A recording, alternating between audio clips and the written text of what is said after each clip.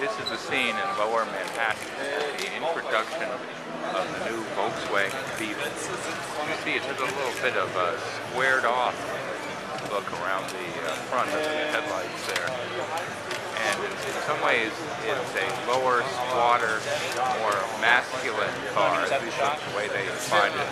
Might be an issue because lots of women buy the Volkswagen Beetle.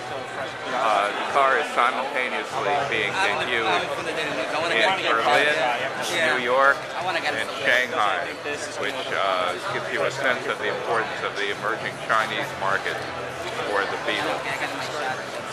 And obviously they played the icon card. The Beetle is very, very important to Volkswagen, certainly if it's going to meet the incredibly ambitious sales targets around the back of the car now.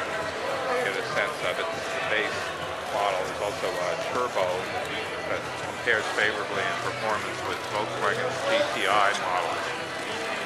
But here you see it, you'll notice that it's got sort of higher flanks, sort of more slab-sided than it was, but a very big back window, you see there.